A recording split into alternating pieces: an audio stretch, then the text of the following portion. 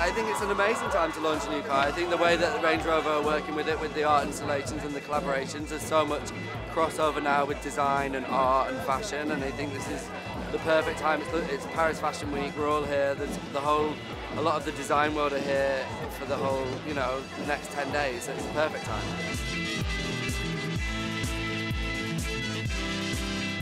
This is really to celebrate. We're going to be launching the Range Rover Evoque in a couple of days' time at the Paris show. And really this vehicle is something that's completely different for Range Rover. The Range Rover Evoque is very unique as a brand, and it will talk to a whole new set of customers. It's about its design, it's about its technology, it's about its luxury and its sustainability. It's the smallest, lightest vehicle we've ever designed. It's very dramatic. We are in Paris. My band is playing this party for Range Rover Evoque. It's a new design of the Range Rover car, and I'm happy to just be asked to play tonight on a boat. So I'm going to bring a little rock and roll to the equation.